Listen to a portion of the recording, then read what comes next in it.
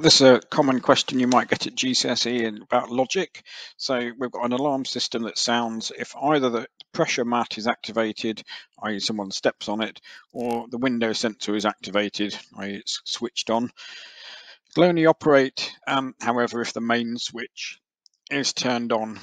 So it'll operate if either the mat or the window is triggered.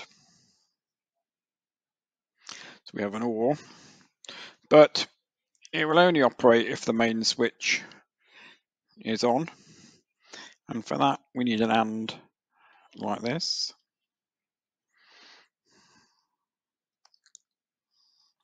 And so the output there, only if that's the case. So if the mat is activated, it'll be a 1 here, but if the main switch is off, then nothing happens here.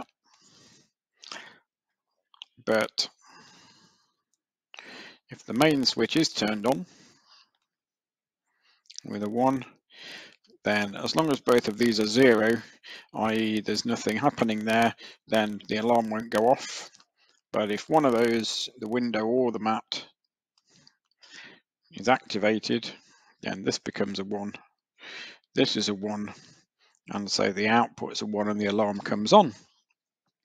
So that's a very common question at GCSE, which is the alarm system circuit.